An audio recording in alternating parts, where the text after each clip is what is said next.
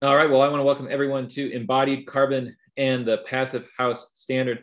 This course is brought to you by the Green Home Institute. The Green Home Institute is a 501c3 nonprofit with a mission to empower people to make healthier and more sustainable choices in the renovation and construction of the places we live. Today, I'll be your moderator. My name is Brett Little, and I am the program manager here. Real quick, just so you know, this course is approved for multiple continuing education units, including certified green home professional under the materials pathway of the 5 pillars of green, and AIA health, welfare, and safety, which may make it applicable to your state-based design or contractor license. And then also we're approved for the Passive House Institute. So thank you for that, Ken. Before we get started, we just got to give a shout out to one of our founding members, Bazzani company. I just got to hand them an award. They have a leadership award from the United States Green Building Council for achieving the UN zero carbon standards for their Bradford Station project. And I was so excited to be able to hand them Michigan's first ever Green Star certified multifamily project along with it. These are really cool apartments that you can go in and tour on their website right now, and you can see how it's designed. You can see the mini splits, see how they're really doing the right thing, going all electric and achieving these goals. So I was super excited to hand that award off to Peter, their new CEO over at Bazzani Construction Company. And this is what Green Home Institute members are doing. This is what you can do. We're going to send you a free mug. Sign up to become a member. You can do these amazing things, and you can become, and you get instant access to all of our webinars, so you don't have to keep signing up. Before we get started, a huge thanks to our top tier sponsor, Aware. This device tracks 5 key indoor air quality metrics in real time down to 5-minute intervals, and will communicate when those issues arise and the severity of them. You're going to be tracking PM 2.5, which can come from cooking, traffic. I can tell you personally, this summer, wildfire smoke was pouring in from California into my window. I had no idea. This told me it was coming in. I shut the window. That helped a lot. My neighbor was burning something. It was coming in. Real nasty stuff I wouldn't have known if I hadn't had this. It also tracks TVOC, total volatile organic compounds. Those can come from anywhere. I learned about which candles I should be using and which ones I shouldn't, because it was detecting poorer air quality in the one versus the other. Carbon dioxide, believe it or not, yes, we all breathe it out, but too much of it makes you sleepy, angry, and also makes it hard to sleep. So you want to track that with this device. Humidity is important. What's going on with our air? Dew point is important to know about. So it tracks that, as well as temperature. And you might say, oh, I already have a thermostat, but hey, I have it set on the other side of my house, and it's telling me it's a lot colder on the other side of the house away from the thermostat. It's great information. It gives you details across the day, so you can see what the heck is going on at the day level, what's going on with chemicals. You can see this is a snapshot of my own phone here. Here at the top, you can see this gives me data on TVOCs across the week. What's going on? It gives you that information, gives you the total score as well to tell you how healthy your home is. And they have the Omni, which is more for businesses, or you can use it in the place along with CO2, carbon monoxide, and smoke detectors. That's where we're headed, right? That's the direction we're headed into. And it's got the noise and light detection as well. So you can check them out over at getaware.com. They're Reset Standard certified. We're challenging all builders and HVAC contractors to give these to your clients and prove your projects are truly healthy. And before we head out, big thanks to our second sponsor, Ava Window. You've got up to R7. It's going to help with passive house. It's going to help with better window performance. UPVC, and even aluminum if you want to get some recycled content, maybe lower embodied energy, something we might be talking about here a little bit later. So I am super excited to have Ken Levinson back on the show. I'm going to hand it off to him now with the Passive House Alliance. I'm really excited about this topic. We had Stacy on from L3C last year talking about some tools really more at the corporate setting. This is the way we got to go for the residential housing construction setting. So I'm just really excited about this. This is a huge issue we got to tackle. Ken's going to tell you more about it, and I'm going to hand it off to you now, Ken. So please do take it away. Great. Thank you, Brett. Let's see here. Boom, boom. All right. Thank you again, Brett, for having me. Great to be here. Hello, everybody. My name is Ken Levinson. I am the executive director of the Passive House Network. And just a line or two about myself. I am an architect by training and education. I practiced architecture for several decades and became obsessed with climate change. Discovered Passive House online back in 2009 and was just like, this is it. This is what's going to deliver building industry to effectively deal with the climate crisis, acting proportionately to the emergency. I was very fortunate in being able to have a few clients early take on Passive House projects. I'm in Brooklyn, New York, and we did some early retrofits of townhouses in historic Brooklyn neighborhoods. And from that, discovered that, there's a lot of knowledge and materials, components that were missing. So we set out, myself and a couple of others, to co-found 475 High Performance Building Supply, to bring those components and knowledge sharing to the American market. And at the same time, helped co-found New York Passive House, and what was then the American Passive House Network became the North American Passive House Network and is now the Passive House Network. The Passive House, as small as the Passive House market still is, it is quite confusing, and I'll readily admit that. And hopefully, and happy to answer any questions that you may have in any regard to Passive House. And so let me tell you a little bit about our organization. Oh, and I think I'm going to say Brett has some polls, perhaps, to give us a sense. I was very excited to see people from all over the world here and different backgrounds. And yeah, that poll's launching right now. So okay, great. Take one. I'm gonna move my windows around here. So this will be great feedback to have. Please put your questions in the chat. I'm happy to hang out and discuss and answer all questions, but I will go through the material just so we know we get through it in a fairly expeditious way. So the Passive House Network is a national nonprofit. We're really focused on the US market. We're affiliated with the Passive House Institute in Darmstadt, Germany, and the International Passive House Association. And we work with Passive House groups all around the world. So I saw someone from Australia. There's a great Passive House Australia organization, one in New Zealand, Passive House Trust in the UK, as well as many, many countries in Latin America, across Europe, of course, China. So we're also very involved in the North American Certifiers Circle. May not realize, but there are over 20 individuals who are capable of certifying to the Passive House standard for the United States market, are active. There are many more that are qualified, but 20 that are active and 13 organizations, and a critical component to the knowledge sharing and institutional knowledge building of this community. They're a great resource.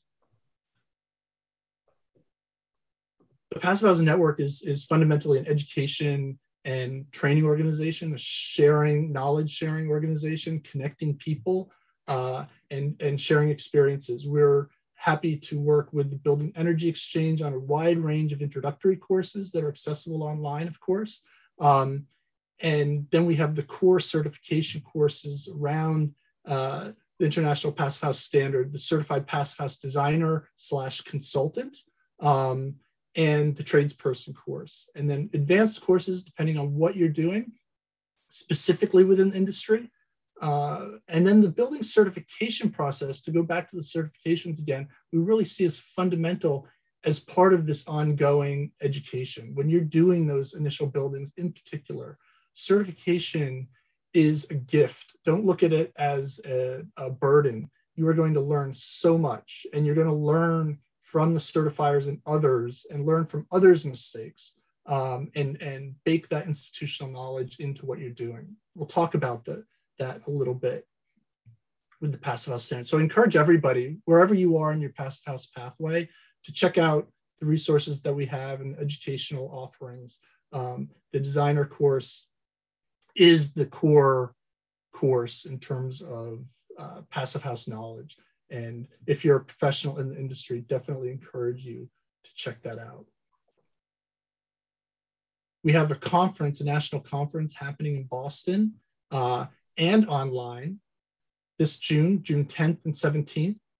It will be really focused on these 4 major issues: efficiency, electrification, embodied carbon, and equity. And one of the things we'll talk about here is how Passive House really supports a wide range of sustainability goals and intersects with many aspects of the crises that we're facing today. So if you're in New England, please come by the conference, or anywhere around the world, you'll be able to access the conference. It should be excellent.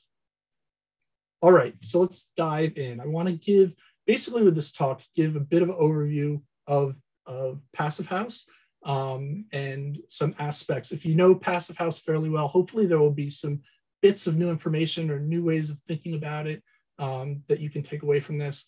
And then how the embodied carbon is relating to that, this new tool that we've launched, PHribbon, and what we're doing with that, and how you may be able to utilize that to really calculate complete carbon emissions of your building.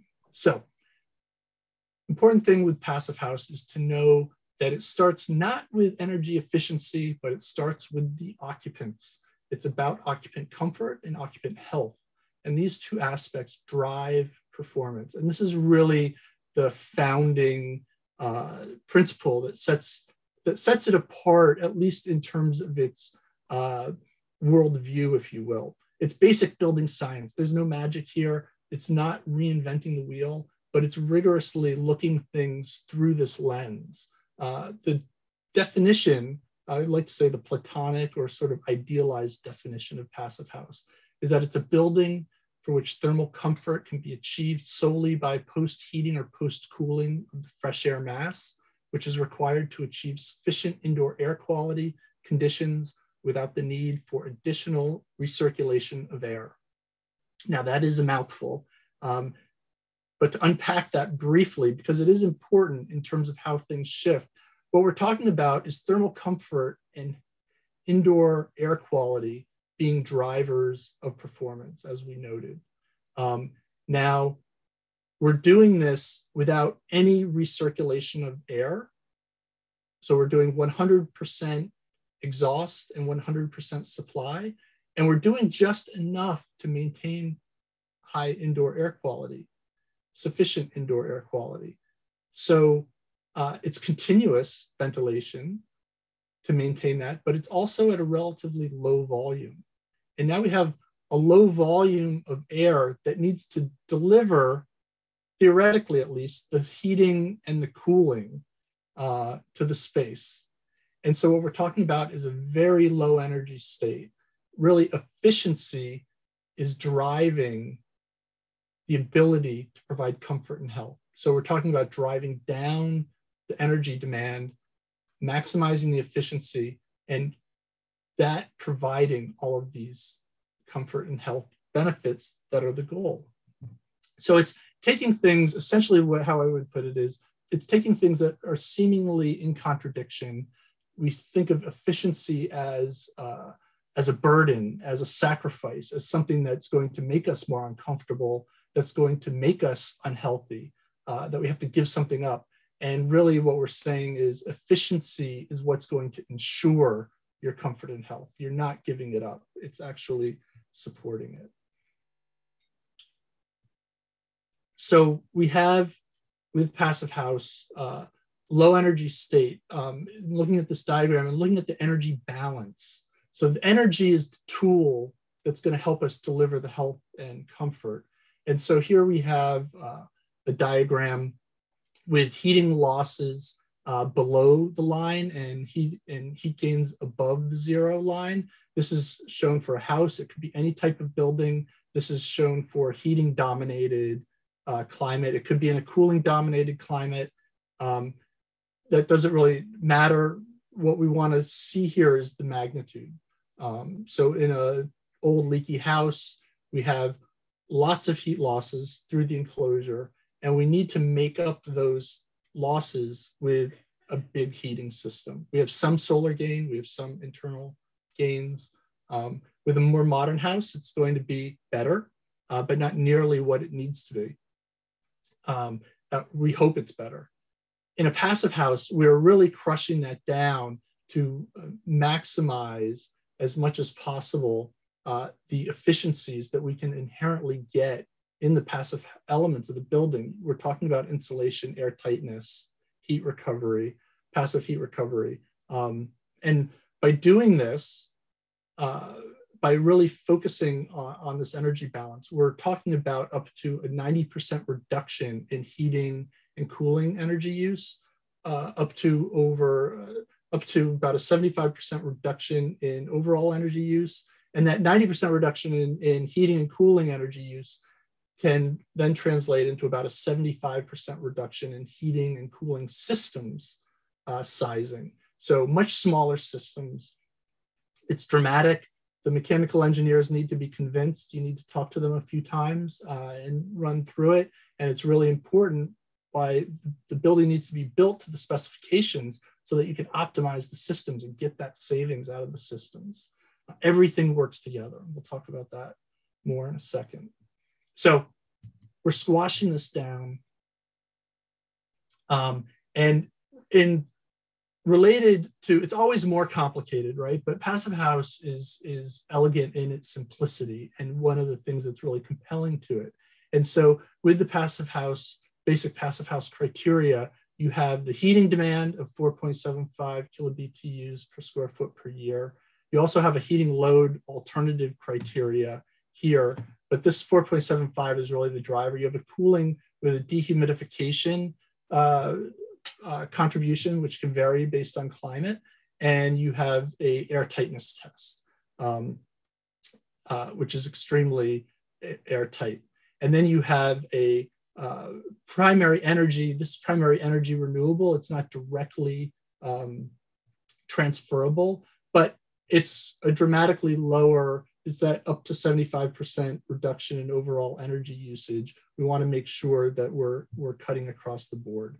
And then these criteria are translated into these different standards. So we have the classic passive house, and then we have a slightly higher performance building with integrated renewables at plus, and then further at premium. And what it's doing is pushing towards electrification. It's pushing towards renewable integration. But the goal is never, within this passive house context, net zero. It's about optimized systems. We'll get net zero from one place or another. It could be on the building, but it doesn't necessarily need to be on the building. And these standards are also then extended to retrofits. And there's a whole EnerFit standard that also has this kind of ladder of classic plus premium. And we're seeing from very historic buildings all the way up to, buildings that are much too young, but still need to be retrofitted to passive house standards, and a lot of activity around that. So if you're dealing with a retrofit, don't think it can't be passive house. It certainly can be and should be, most likely. And so with these few numbers, with this basic approach to performance, which is incredibly reductive, right? It's just really focusing on these couple of levers. What we want to drive is the predictability for the optimization. And so this is one of many examples from the Philadelphia affordable housing. And what we see is, and as one could imagine, a typical code building, the performance can be all over the place. You can have a great building or a really terrible building. You're just not going to have, in the normal constraints, any sense of predictability. So the mechanical engineers are going to oversize everything and use the rules of thumb and all of that. LEED is super important, has been great in terms of the transformation of the market,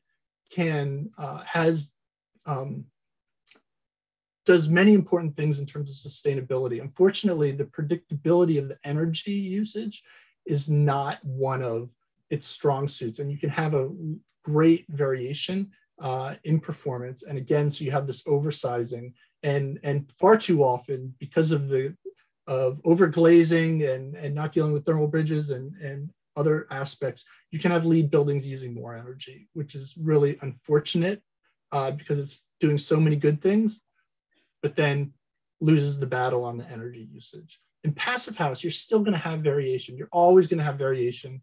At the end of the day, buildings are perhaps far too custom built, particularly in the United States at this day and age.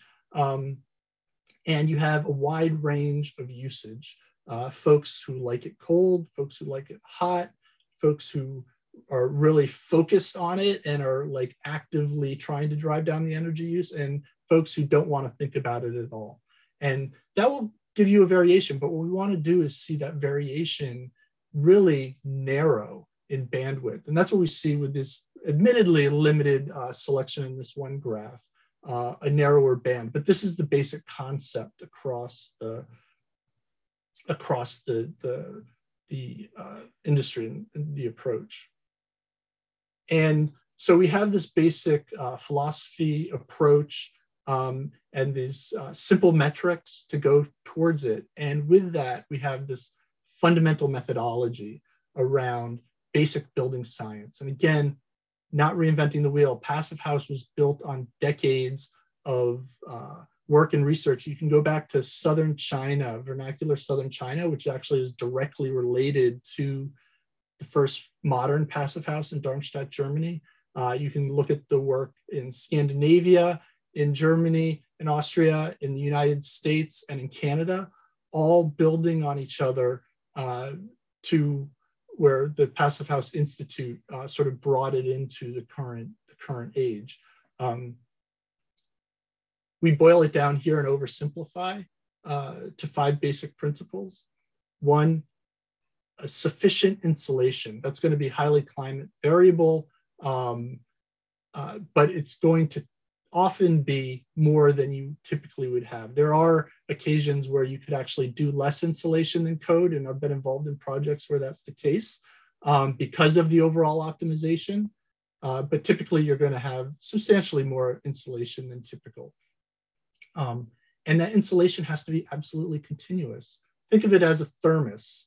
It's not a very attractive analogy, but functionally it's quite good in terms of that continuity of insulation. And that means eliminating thermal bridges. Thermal bridges are discontinuity in that insulating layer. So metal window frames, or where walls hit floors or walls hit roofs, balconies, protrusions, structural elements. You have all sorts of things that are working to degrade the performance of the enclosure. And we want to rigorously eliminate them, minimize them, and calculate them so that we have as predictable an enclosure as possible. The lack of dealing with thermal bridges is another reason for the oversizing of equipment and lack of performance. With that, we have air tightness, continuous air tightness, really probably the single most important driver of building performance. I could go on and on about air tightness, but we'll leave it there for the moment. It sets the table for great indoor air quality at the end of the day, as well as energy savings. The windows and doors, of course, in most places, they're triple pane. They don't always have to be. They need to be thermally broken, triple gasketed, often airtight. Think of them as extensions of the insulation and air tightness layers, that continuity, and the installation of them are incredibly important. And we need to think about solar protection, that the windows, yeah, we're getting free heating from them in the winter. These are not passive solar buildings. These are not overly glazed buildings. We need to keep the glazing in terms of solar exposure in balance. If you've got a lot of glazing and you have the threat of solar exposure, you need protection. And the best protection is exterior, either landscape, architectural elements, and then interior. And this is one of the things that we really need to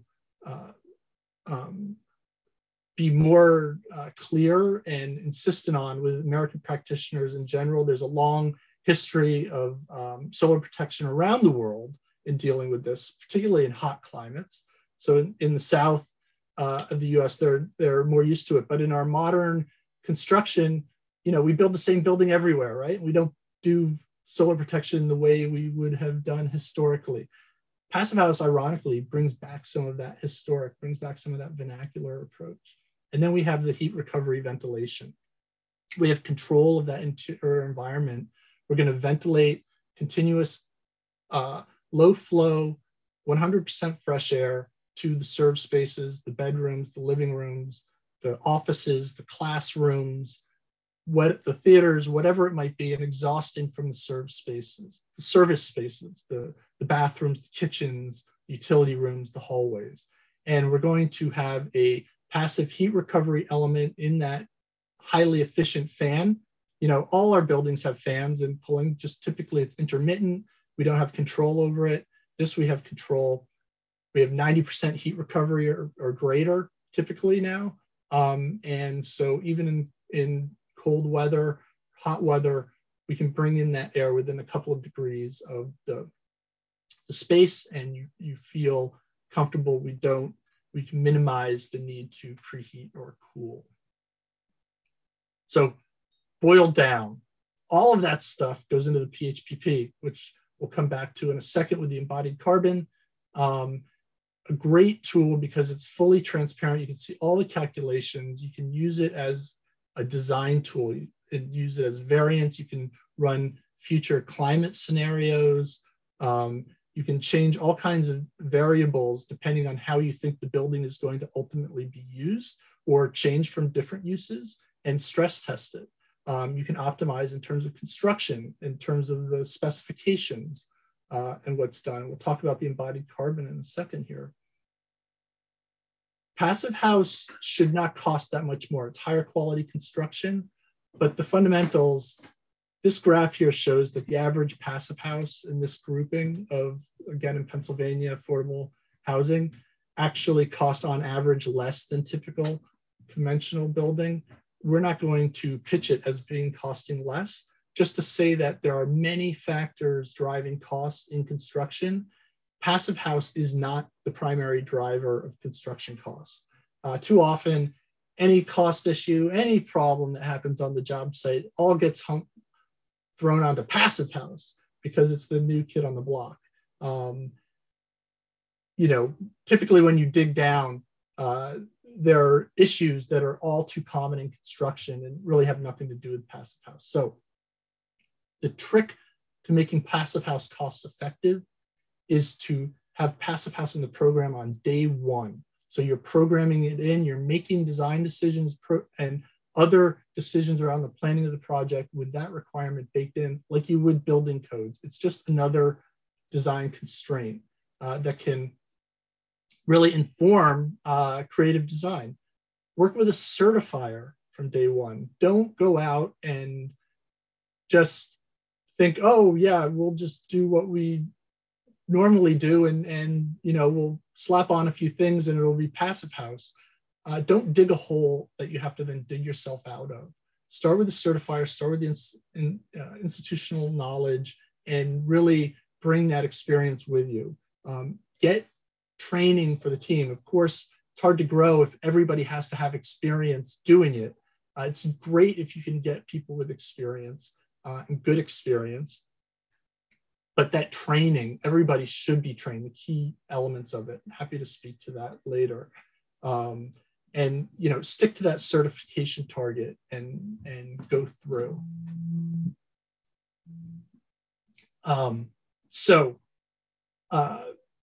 lot more to say on that. I'll just say that passive house is great because through this simple approach, in a way, where it's really things are distilled down, you not only end up with a lot of creative freedom, which we'll see in a second, but it supports all kinds of goals. So we see zero carbon as a huge policy goal, right? In Boston, and this is true in many places, in Boston, looking at its carbon budget, buildings take up the majority of their carbon. if they don't deal with buildings, they don't have a climate solution. So Passive House helps them get on that pathway. And many, many jurisdictions are seeing that. It supports electrification and renewables. It's not demanding renewables, and it's not demanding net zero, but if we can really smash the energy demand, it gives flexibility. It gives flexibility to the owners of the building. It gives flexibility to the utilities in the grid. It helps optimize the overall systems and the transition that we're doing. The trick is we need to hit efficiency first and foremost. It supports health and well-being, particularly during the pandemic. You know, we see indoor air quality coming way up on the radar. So we have COVID, we have allergens, we have indoor air pollution from leaky buildings because you're next to a highway. We have, or forest fires. We have bad indoor air quality due to mold propagation from poor construction. Passive House works to mitigate these and provide excellent indoor air quality. Comfort. We start with the comfort as well as the health. You can sit by the windows in the middle of the winter and be comfortable. People think about Passive House, oh, we have thicker walls, it's going to take square footage away. Yeah, it does take a few inches away from you in terms of your floor plan. If you're thinking in absolute terms in that way, in a zero-sum game. Design is not a zero-sum game, but if we look at it that way, yes. On the other hand, you don't need to have radiators at the perimeter of the building. You don't need to sit 4 feet away from the window to be comfortable or otherwise wrap yourself in a blanket. You can be right up against that window. You can use the whole space and do that. The heating and the cooling elements can be back at the core of the building. You're not overcoming crappy windows sucking the heat off of your body in winter. Resilience, security, and equity. Passive House really grew most dramatically at around 2000 through this program called CFIUS across Europe. And we really focused on social housing as one of the key elements. And today, affordable housing is a big driver of Passive House here and around the world, as well as market rate and different building typologies.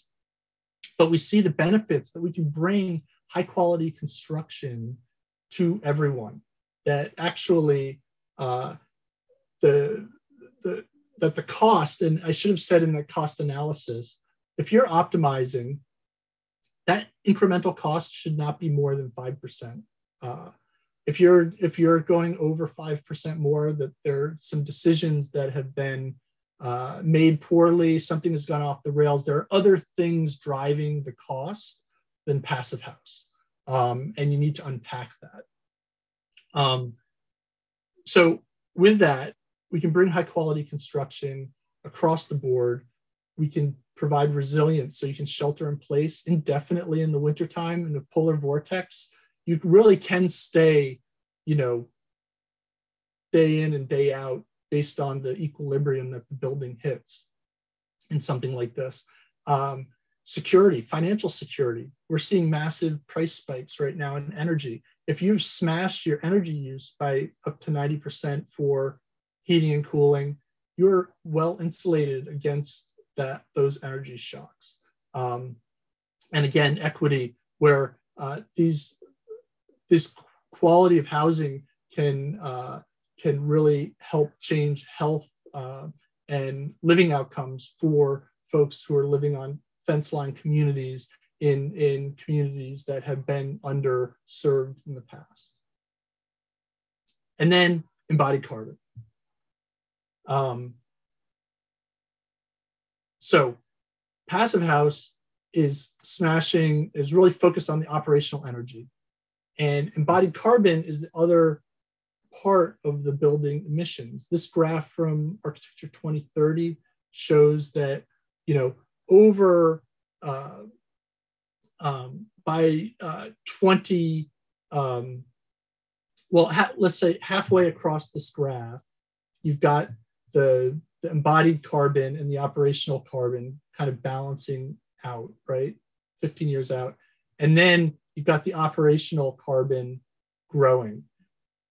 In this first, what everybody's focusing on now is these first 15 years, right? If we've got 15 years to eliminate carbon emissions or lower them as much as possible because of the time value of carbon, like a saving money, the earlier you save it, the more it's worth. And so the same thing with carbon emissions. The more we save now, the better it is, the more value it has. So embodied carbon, hugely important in the beginning, and then operational typically takes over.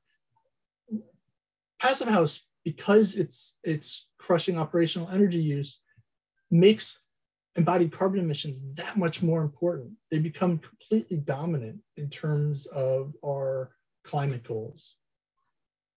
So with all of that, passive house really makes us think and work differently. We have different expectations about buildings. And really briefly here, and then we'll go to the embodied carbon. Typical, it's a lovely house in Colorado. This is a big indoor public swimming pools in Exeter, UK. It's just coming online right now.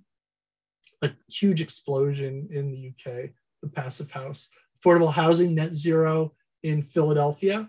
Really beautiful, influential project by Onion Flats. Amazing academic building in Australia by Grimshaw Architects at Monash University. Could not pick that out of a lineup of passive houses for a passive house, but it is.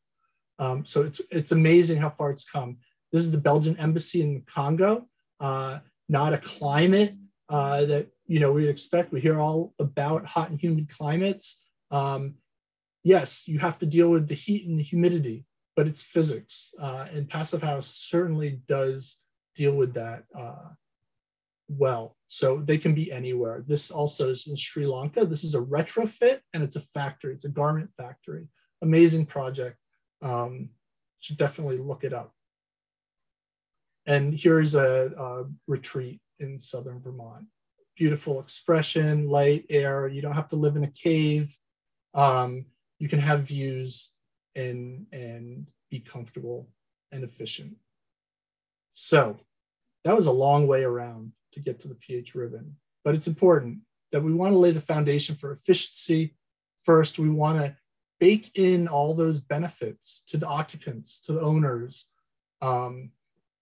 to our social fabric, to society. And the PHribbon now helps extend that we not only want to drive down the operational emissions through efficiency and then renewable energy, but the embodied carbon emissions and get total carbon emissions. So what's happened is it started in the passive house with the Passive House Trust in the UK, and they developed this PHribbon there. And the PHribbon is right here. And you can see again, the PHPP is an Excel spreadsheet, and the PHribbon is a plugin into that Excel spreadsheet. And when you click on it, you get these different areas. There's a whole bunch of functionality that helps soup up the PHPP, so to speak. And then we have the embodied carbon and total CO2 and some other data management. We're going to focus on the embodied carbon here. And so embodied carbon, what do we mean by it? So we have a whole life carbon of a building, which includes the embodied carbon, but also includes operational carbon, which is going to be from the heating, cooling, and plug loads, lighting, and all that. And then beyond life, which strange contradiction in terms to me, but I am learning myself here, and it's really about what happens after the building is gone into that materials, and can we upcycle? Can we have a circular economy where these things are being used and providing further value added? Embodied carbon is tough enough, and a lot of embodied carbon is really focused on this first set, the A1, A2, A3. So we've got the raw material supply, the product, the transport of it, and the manufacturing of it. So all that energy that goes into making the structure, the insulation, all the products that go into building. The upfront carbon then includes A4 and A5, which is the transport and the actual construction and installation on the job site. We then moved to the in use, where you've got maintenance of the items. So items that last longer could have a lower embodied carbon. We've got the repair, replacement. What's the lifetime of these? How long is your building supposed to last? The refurbishment, and then the end of life. What's happening with it? Which gets pretty speculative, gets more and more speculative as you move across. But it allows you to think about it and grapple with it. I think this is one of the things that really why it's happened.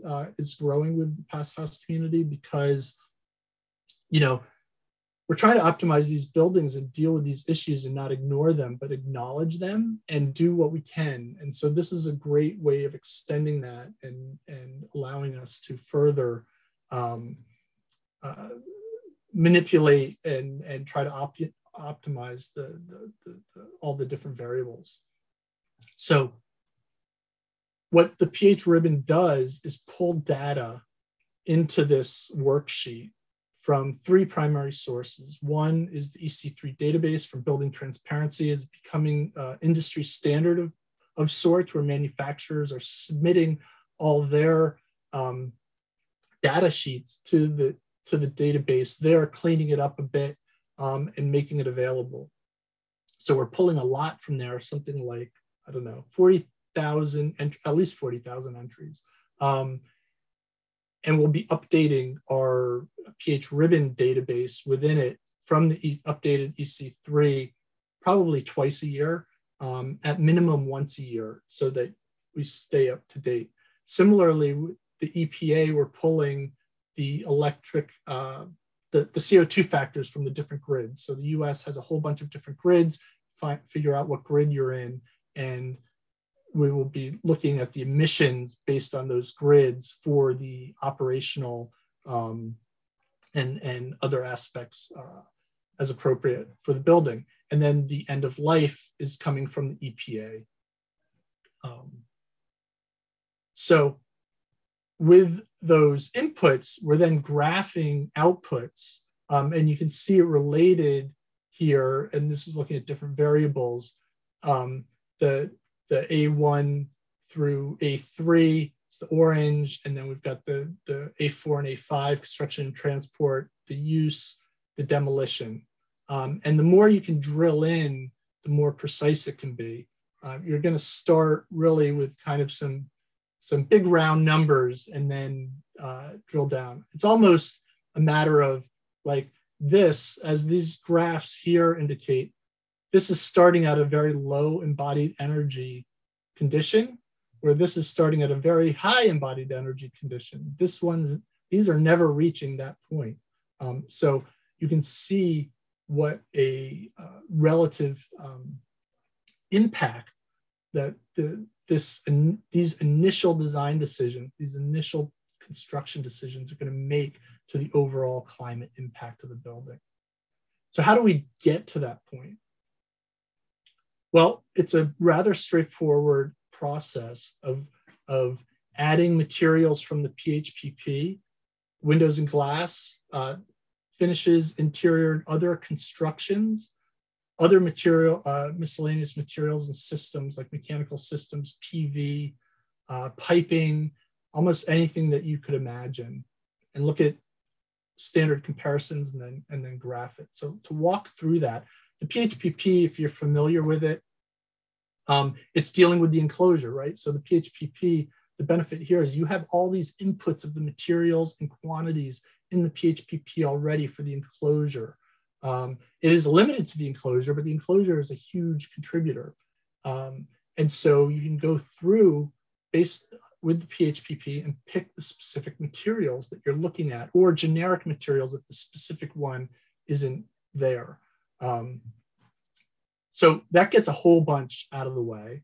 And then we're looking at windows and doors. You can pick the glass type, you can pick the framing types.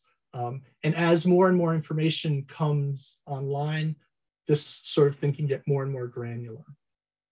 And then additional construction. So on the enclosure, the PHPP is really dealing with the thermal boundaries. So you may have layers outside of the thermal boundary, like shingles or metal sheathing or whatever it might be, that need to be then added.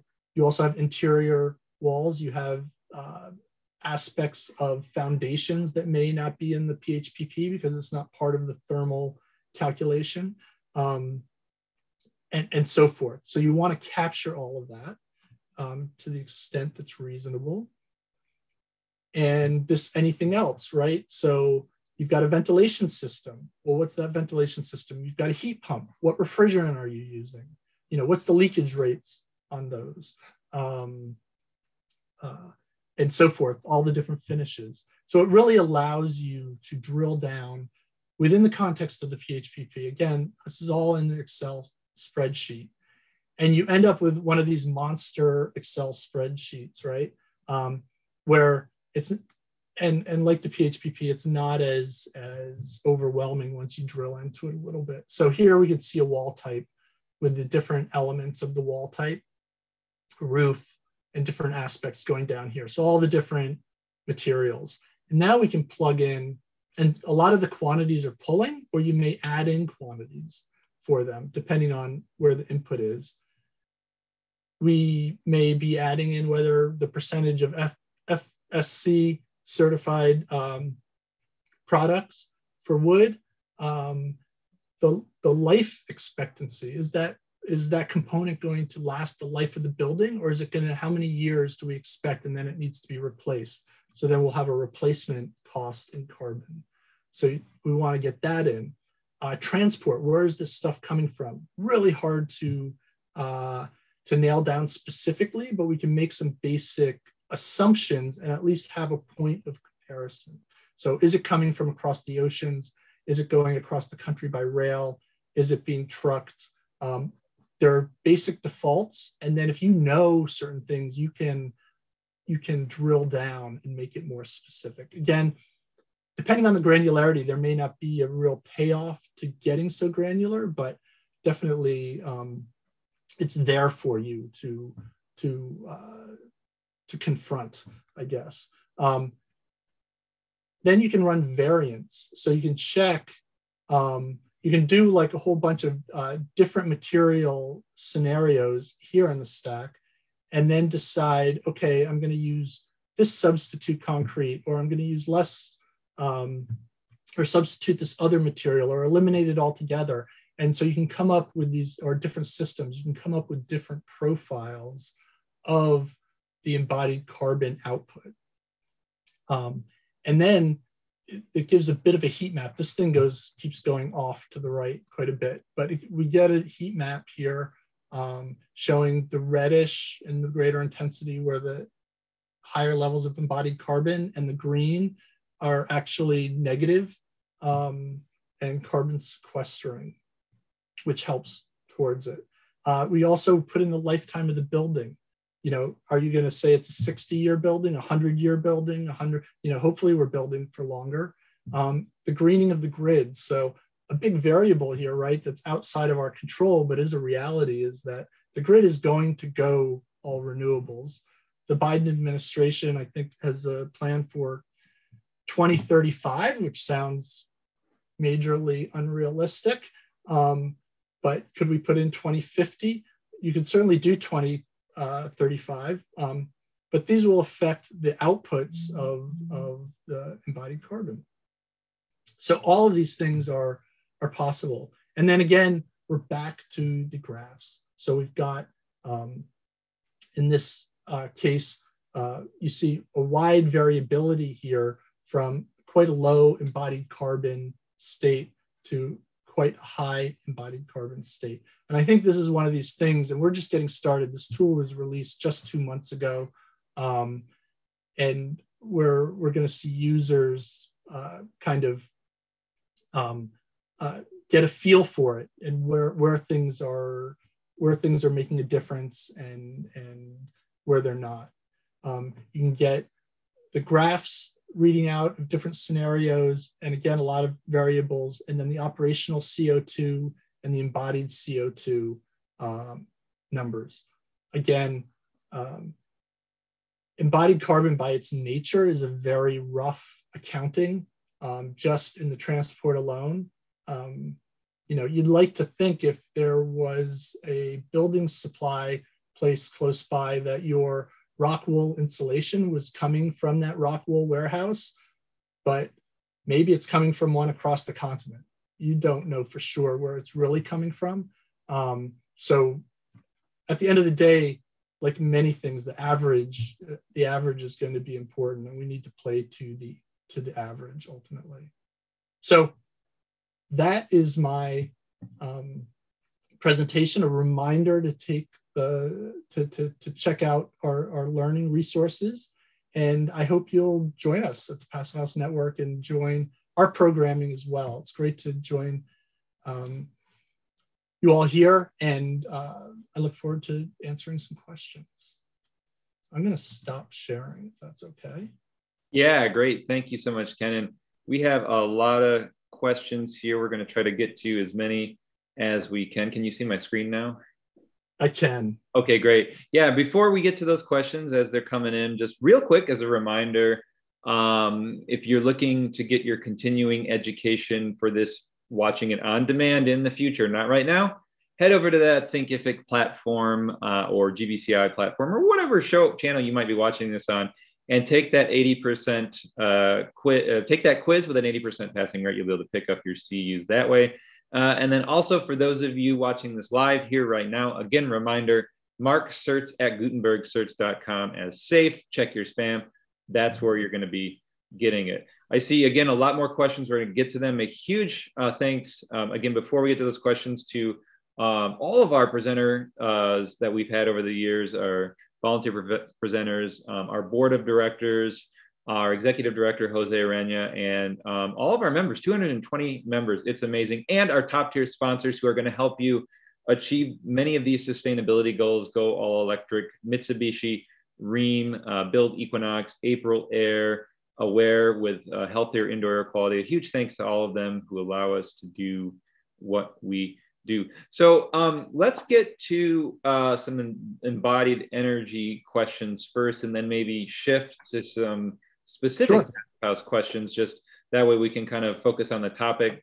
And, Ken, I appreciate, I know you're going to stick around a little bit for us. So for those of you who do have to get going and can't stick around, we will have this recorded. You can check out the rest of it later, but if you've been here for the full 50 minutes, you'll be approved for your CEU. But stick around here with us just for a little bit more, and we're going to get to some of those embodied energy questions and then jump into some more specific passive house questions. So here's a really broad question, and so I'll just put it out there. Instead of embodied carbon, would it be more revealing to considered embodied total greenhouse gas, GHG? Can you put some thought into that, Ken? Yeah, I mean, it's essentially the same thing. I mean, it's CO2 equivalent, right? So you're taking all the different, which I guess I should have spelled out earlier. So we're using carbon as a shorthand term. Mm-hmm. The technical term would be a CO2 equivalent, and in that equivalent are all the greenhouse gases converted to equivalents of CO2. So it does capture all the GHGs. Mm-hmm. Yeah, and I was looking, at your tool here and some of the things you were talking about, and I was a little surprised because if I understand like heat pump operations and utility usage and site versus source energy, to me that almost seems more like operational energy that you're doing in your traditional program. No, it is. So you're not factoring that into the embodied, or you are? No, well, the equipment you're making the equipment, right? So you're mining the ore. Is all that metal virgin or is it recycled? What's going into the batteries? Then there's the shipping from the factories in Japan to the United States, and everything that gets it to being plugged in is the embodied carbon. Mm-hmm. Yeah. So you are really truly just looking at that sort of, from cradle to right up until operations, and then after operations, and you're factoring that part in this part, and then the Well, operation. and the embodied, so the embodied carbon includes the whole life of the building. Okay, so even the operations. Well, it's separate from the operations. If we go back, you have the slide up? I do not. You can share your screen again if you'd like. Oh, I'm still sharing my screen. That's what I'm seeing, mine over mine. Oh, well, yeah, this is your, I took it. So if we go back yep. to this here. So operational carbon is down here. Oh, but it's not sharing. Sorry, it's not sharing. Energy efficiency. Oh, I'm not sharing. No. Stop sharing. Sorry. Yeah. That was weird. Yeah. Okay, here we go. So the operational carbon down here is within the whole life carbon of the building. This is what the heating and cooling and the plug loads.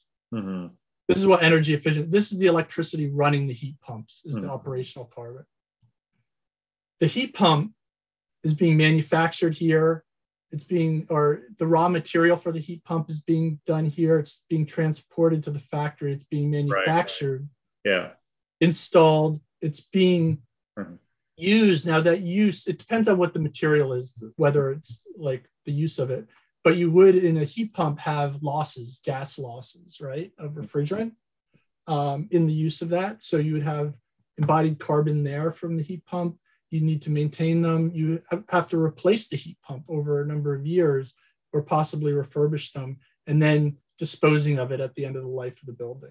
So all of that is the aspect of the heat pump and other building components like that. But then you've got the energy efficiency here separate. And one thing from a heat pump standpoint, which is interesting to point out, is the refrigerants, right? I mean, those can add a lot, and those are being tracked not on the operational side, but on the embodied carbon side. But I'm curious just for your thoughts, because typically, someone's like, well, this is the reason why heat pumps are concerning and we should stick with furnaces. But if you have an air conditioner, you have the same refrigerant issues, right? I mean, how is that all getting tracked here? Well, every piece of equipment and component, everything in the building is being put into the embodied carbon calculation. So if you have an air conditioner, it would be here. You'd be selecting it, and depending on what the refrigerant was, and you can see the assumptions then that are baked into that. And then, what did I want to go to? What you've got is the operational CO2 added to this embodied CO2. So the PHribbon gives you total CO2 equivalent, we should say, the total greenhouse gas emissions based on CO2 equivalent of the building over the life of the building. Yeah. So it gives you really a complete picture, which I don't know of any other tool doing that at the moment. Right. And I appreciate one of our members here reminding us of that on drawdown, refrigerants were our number one problem as far as, at least when they wrote the book, maybe it's changed by now, but as far as, easiest low hanging fruit for carbon in general. So, hey, one question I have is, and I was trying to get a sense for like how much duplicative effort you needed to have here, right? And what I mean by that is we know for, Passive House, you're tracking all of these energy efficiency features, right? And so the idea, for us, it's like beating our heads against the wall to get anyone to do any kind of modeling, right? Like, sure. God forbid you ask anyone to do energy modeling, much less Passive House. It's like, oh my gosh. And so for us, it's like, how do we make life easy? And so I'm just looking at your tool and I was like, okay, I'm getting a sense that maybe some things are imported or some things are not. And some of that makes sense because it's not part of the modeling. Is it that you're sort of duplicating all these items, or do the tools connect when you're doing the modeling for operation and embodied to some extent, and you don't have to put data in twice? You know? I mean, that's exactly right. So, and what it's done, so one, and that's why hopefully the secret to our success is that the people who are doing Passive House are involved in pretty intensive modeling to begin with. And so And people who are doing passive house are often, not exclusively, but are often really concerned about the climate impact of what they're doing. Mm-hmm. And so the embodied carbon calculation is a logical extension. So we're hoping that that is like an easy on-ramp. And as well as people concerned about embodied carbon, to get them to appreciate the relationship and with the operational emissions and to get them working together. Now, the PHPP comes with, when you're doing the PHPP model for Passive House, you're inputting all these materials, right? You're defining the whole enclosure of the building, which is a huge amount of the building materiality. Mm-hmm. And so you've already got that. And so with the PHribbon, you're just selecting to that material, like the actual specification, or it could be generic. Mm-hmm. So you're not duplicating, you're just drilling down another level of description of that material. Mm-hmm. And then you're adding, because in the model initially, it doesn't have anything to do, it doesn't have any materials or components that don't affect energy efficiency. Mm-hmm. You're then adding those in new. So there's no duplication. Right. It is additive. Does it show trade-offs? I mean, sometimes you do have to make a trade-off of operational versus embodied, right? Like I'm going to pick on spray foam, right? Let's pick on foam. They're going to give you good resistance to heat, right? It's going to work really well, but perhaps you have higher embodied energy than a mineral wool or a fiberglass. So let's pick on spray foam. Yeah, let's pick on spray foam. Rigid foam too. That's how I built my career, bro. Yeah, pick on spray foam. Yeah. So if we look at this screen, right, this tall one, this is spray foam. Right. That spray foam blows you out of the water. Mm-hmm. So you start out here, you can't get it back. This is mineral wool, and this is timber wood. Mm-hmm. Basically wood insulation, the most carbon sensitive that you can do. So that's kind of like the straddling. Mm-hmm. So definitely you can do the trade-offs of that, and then you can do the trade-offs and seeing the different operational scenarios. So you can absolutely see those differences. Mm-hmm. Now, most people just tell me from an embodied energy standpoint, if you can basically eliminate concrete, you're well on your way. I mean, is that what you all are seeing here in many ways, or what? I mean, concrete is the low-hanging fruit for sure. Concrete and steel. Yeah. Minimize concrete and steel, and you've gone. That's like putting on your seatbelt and brushing your teeth. Yeah. You got to do it. Yeah. So, other than, let's say, the people who want to do this because it's the right thing to do, it's getting more interest. What reward is as Passive House Institute International, giving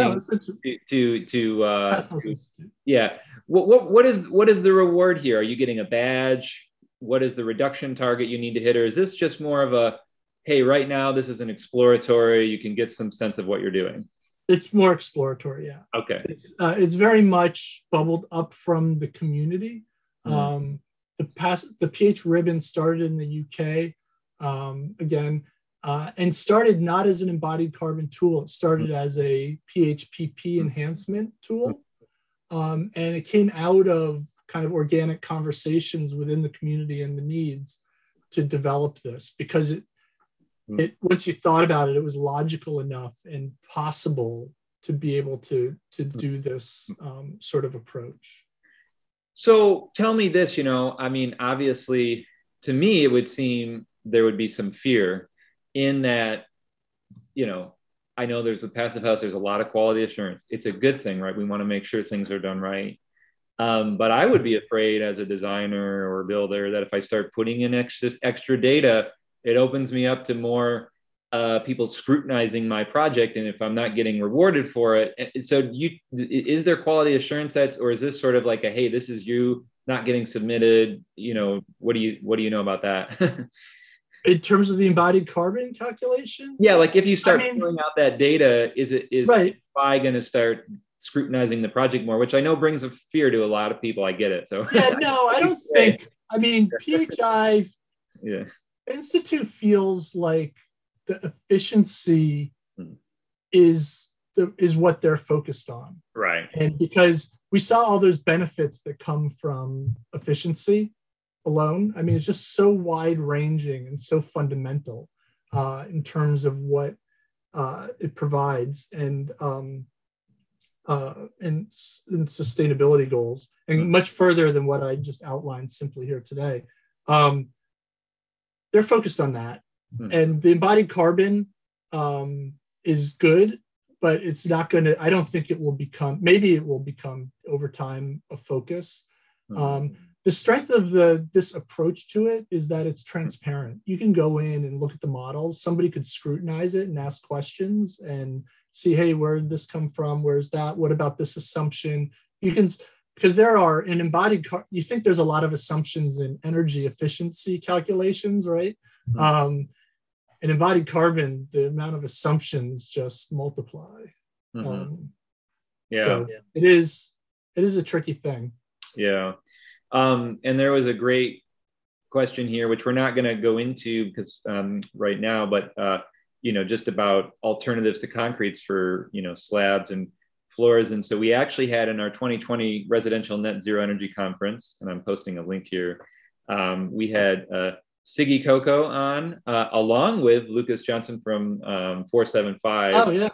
Tag teaming how to get to low carbon building enclosure ideas. And Siggy specifically focused on the slab approach with some natural techniques. So we are seeing more of that. So I posted a link there. You can check that out on our playlist on our YouTube channel from the 2020 Residential Net Zero Energy Conference. It was a breakout session on low carbon building enclosures.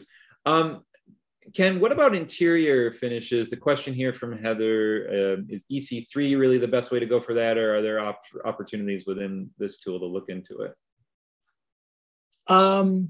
Well, so, right.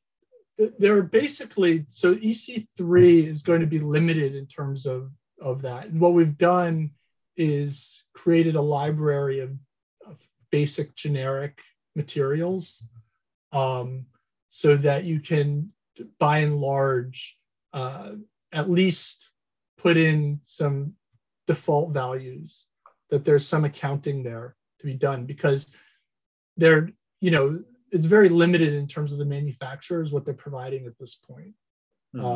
It's the data is just not necessarily available. And so there is a good amount of infilling data where it's not available from EC3.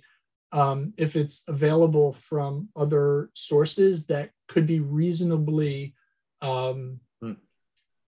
seen as correlating, as substitutes. And so there is a rather, extensive library of generic.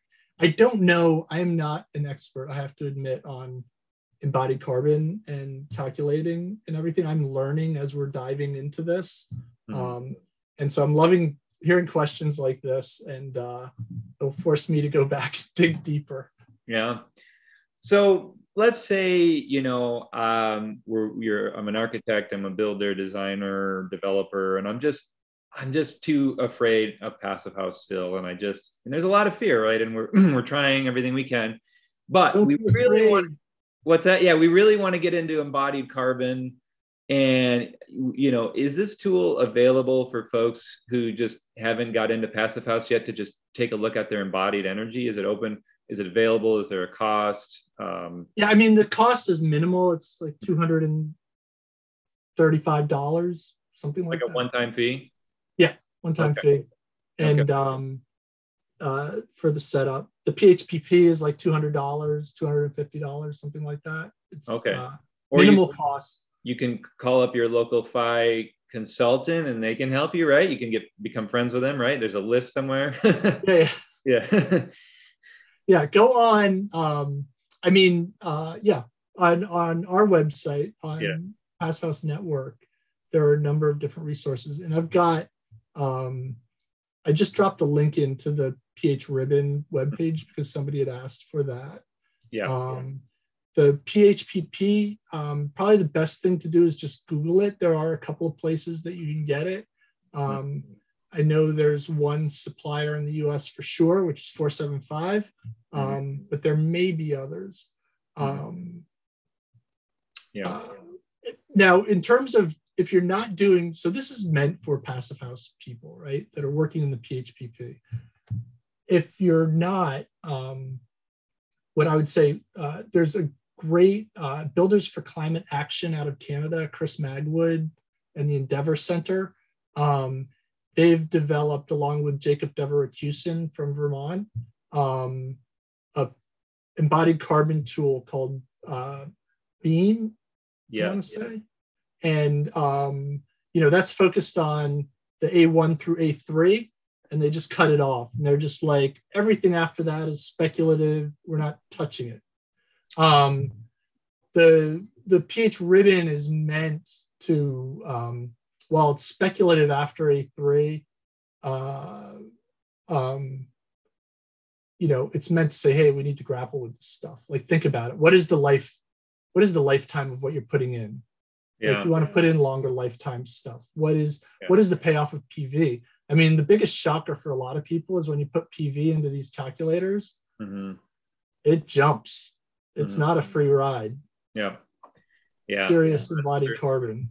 Yeah, that's a good point. And thank you for bringing up Beam. Our hope is that by this fall, we will have the Beam folks on to talk a little bit about that resource. And I just pasted a link there for everyone to look at that ahead of time if you want to get started. I mean, again, we have to address this issue yesterday, and sadly, it's still left out of a lot of programs. So switching gears here, and we certainly can take some more questions on Embodied, but let's switch over just to Passive House in general. So, one of our members here who just became a certified Passive House consultant, he's like, hey, what the heck is PHPP? I've never seen anything like this. So as a reminder, remind us about, there's two passive houses. What are some of the key differences? Why is PHI really the way to go, or when does it make more sense? I mean, can you talk to us a little bit about that? Yeah, I mean, what I would say is, so PHI is the institute in Germany, sort of the progenitor of the standard, and is really pushing the globalization of passive house, and in building the international community and driving the adaptation of the standard and methodologies and technologies around the world. You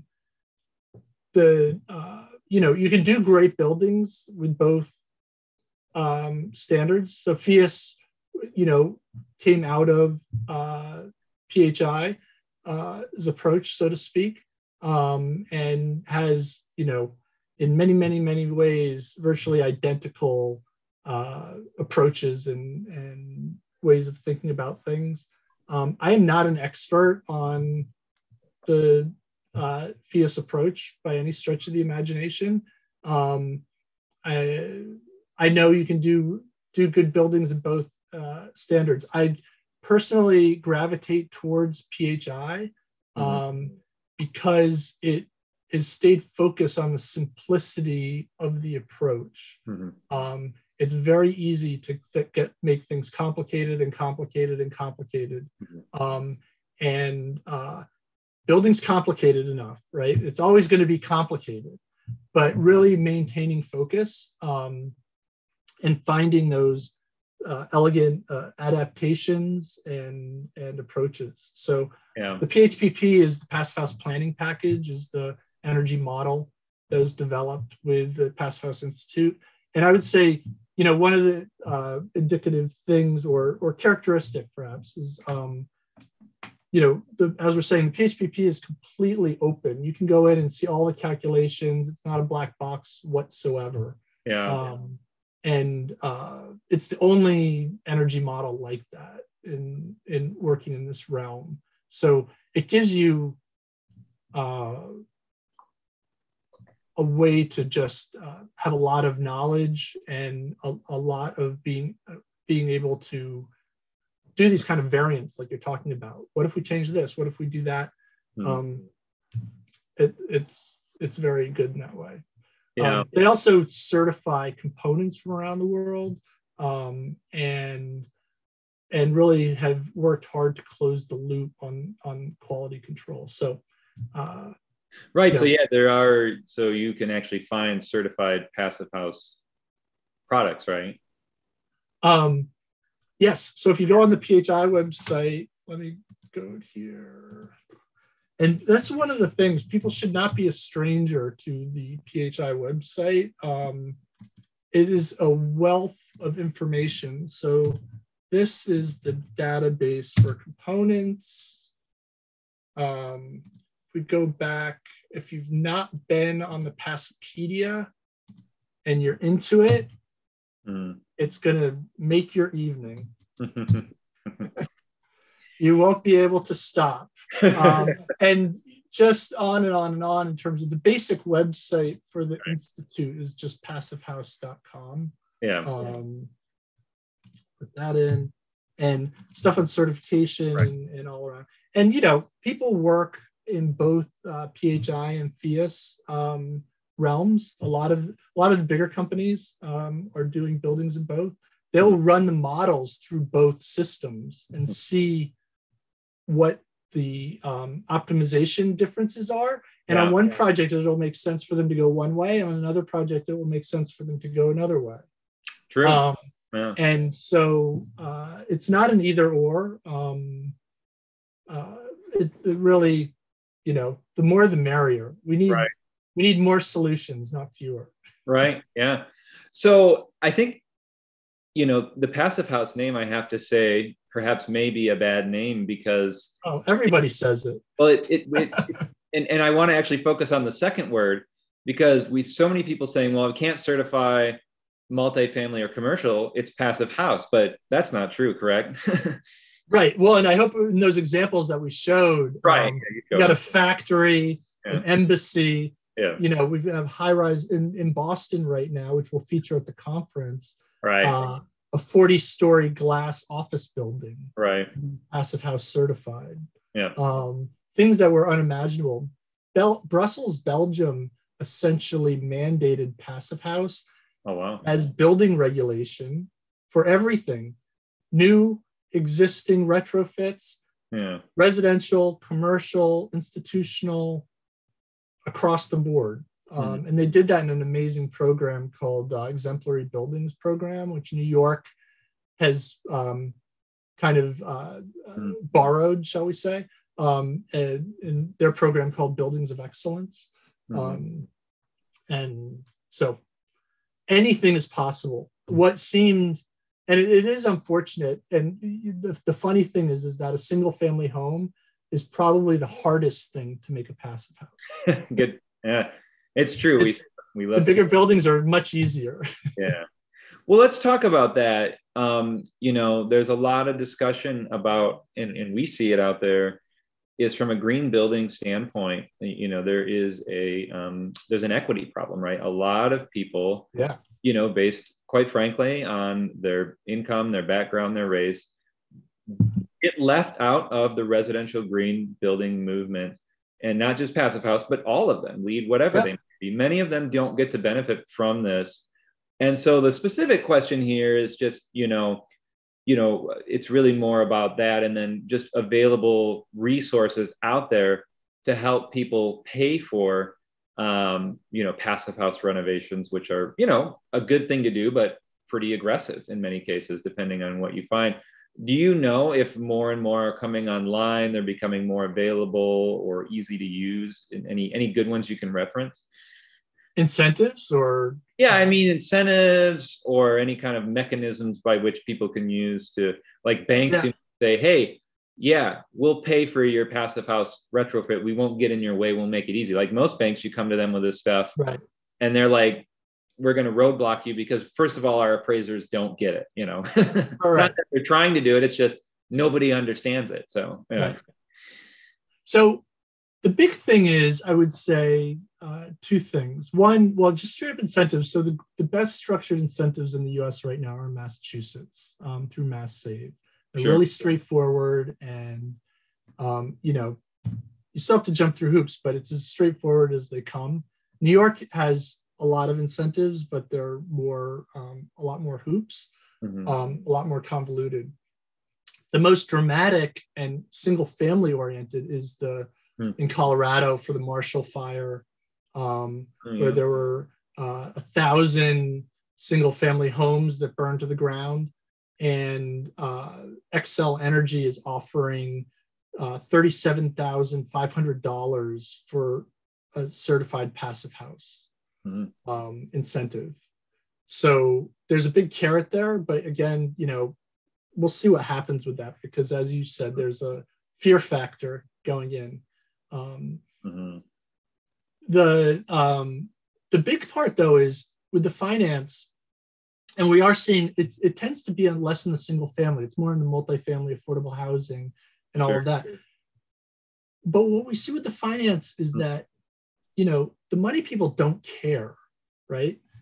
They're just about making money and minimizing risk. And so if you can make the pro forma work, if you can have, if you can make it work. So I just saw this, I'll circle back around and comment. If you can make it work, optimizing the cost of the project, then you can get the money and you can finance it.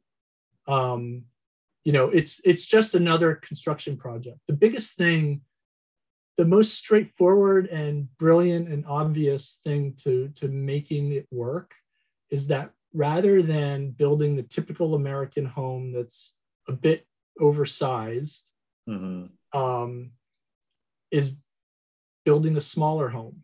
And now I know if you're building a small home to begin with, building a smaller home may not be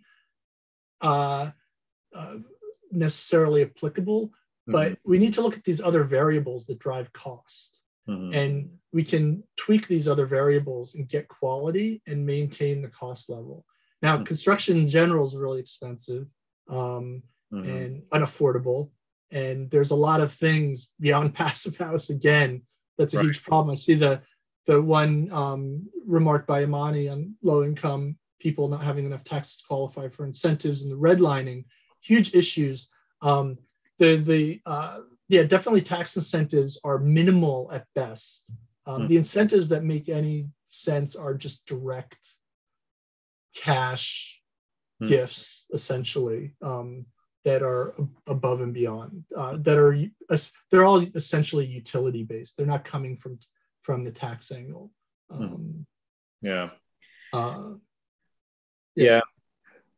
Switching to some, emissions here before we wrap up again, outside of operational. And there was, kind of a question here, but, we know like a lot of the green building programs that make them holistic is this one called place, what we call the sense of place. And, that's, in green building programs and passive house, it's, it's not a part of it that I can tell, but, and a lot of that boils down to like in LEED, you're looking at bus lines, you're looking at walkability, you're looking at local parks. In the old days, they were a bit of the butt of a joke where you would throw in a bike rack and you were LEED certified, but it was in a, dark alley somewhere where the bike would get stolen and it would get destroyed by the weather, right? So it was kind of always a joke, right? Or those alternative parking signs. It was a joke, but it's real stuff. I mean, if you're talking about a project, you're talking about, hey, is this near a park? Can people get here? Is this near a bus line? We don't drive. And that reduces energy as well. Do you know if that's ever being planned to kind of get factored into these embodied energy, just thinking about where the house is and how people can avoid transportation, even if it's electric, that still uses a lot of energy. I think the big approach, the philosophical approach with passive house is that there's a lot of important sustainability issues out there, and there's a lot of complementary issues and things that we need to do. For passive house, it's really important to nail the fundamentals of the building performance. and keep our eyes on the ball with that. But that's not to say, and one of the strengths of the Passive House, so we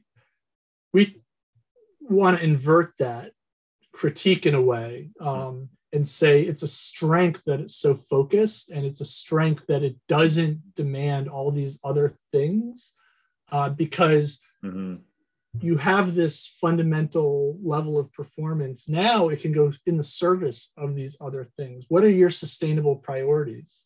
And certainly there's a lot of alignment, right? So people in Passive House tend to be more urbanists, you know, are going to care about the bike lanes, are going to care about green energy, are going to care about social equity, are going to care about all these elements of sustainable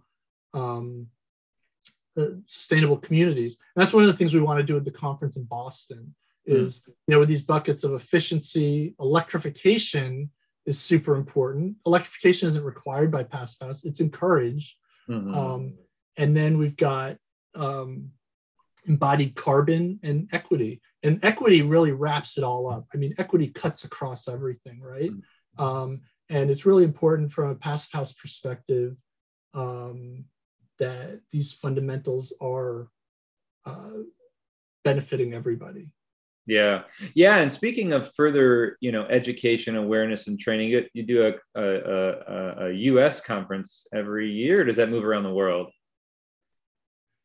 The Passive House conference? Yeah. So the Passive House Network has a national conference in different places around the U.S. It's been in New York. It was in New York last year. It'll be in Boston. It's been in Pittsburgh. It's been in San Francisco and Oakland, and so forth.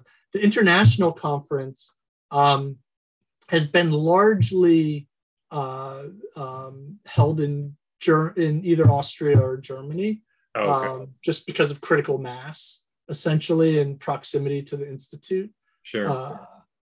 But they're looking to go global with that. And then what they do is they partner with the regional. So we're have our conference in Boston. Several people will come over from the Institute and participate in the conference. They had an international conference in China before the pandemic. Canada has a national conference every year. So there's a lot of ways to plug in with that. Yeah.